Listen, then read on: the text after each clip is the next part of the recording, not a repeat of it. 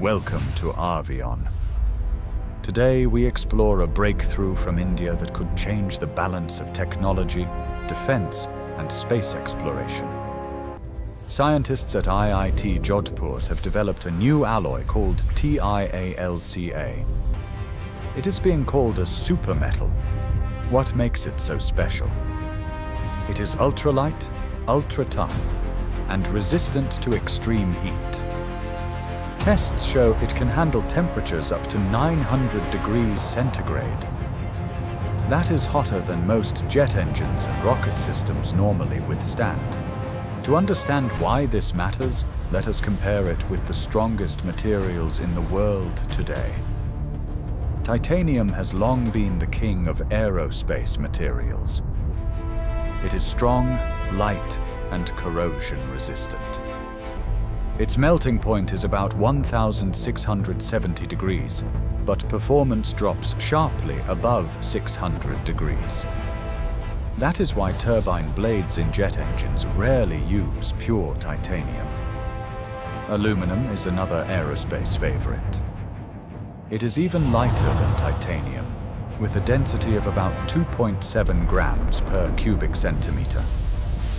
But its melting point is only 660 degrees. For lightweight structures, it is perfect. But for extreme heat, it fails quickly. Then we have nickel-based superalloys. These are the workhorses of modern jet engines. They can operate close to 1,000 degrees and sometimes higher with coatings. They resist creep, fatigue, and oxidation. But they are heavy, expensive, and hard to machine. Now enter India's TiAl-CA. It combines the lightweight nature of aluminum and titanium with high temperature strength similar to superalloys. It survives at 900 degrees and still retains strength. That places it directly between titanium and nickel superalloys, offering the best of both worlds. The implications are huge. Aircraft could fly longer with less fuel. Rockets could be lighter and carry more payload.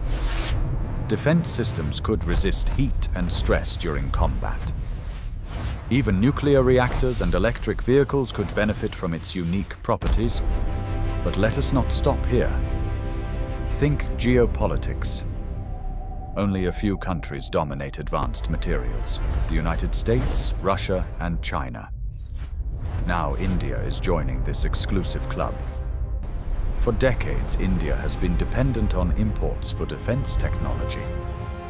But this discovery signals that the nation is no longer just a buyer. It is becoming a creator.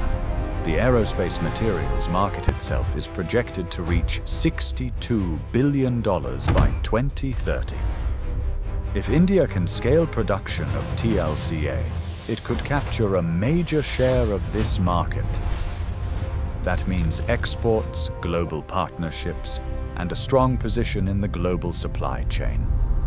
Of course, challenges remain. Lab success is not the same as battlefield or space success. Superalloys took decades to refine for turbines. TiAl-CA must prove itself in real-world conditions against creep, fatigue, long-term heat cycles, and manufacturing costs. But if India succeeds, the rewards are massive. Imagine a new generation of fighter jets powered by Indian materials. Imagine space missions that rely on homegrown alloys.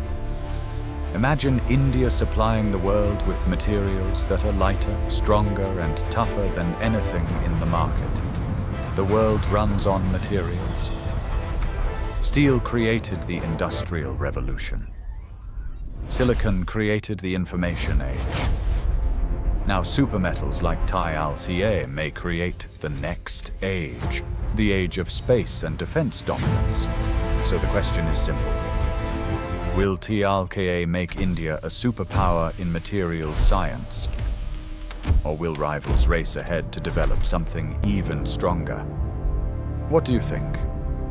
Share your thoughts in the comments below. and subscribe to Arvion for more documentaries on geopolitics, defense, and science shaping our future. Thank you for watching. Until next time, stay aware, stay curious, and keep questioning.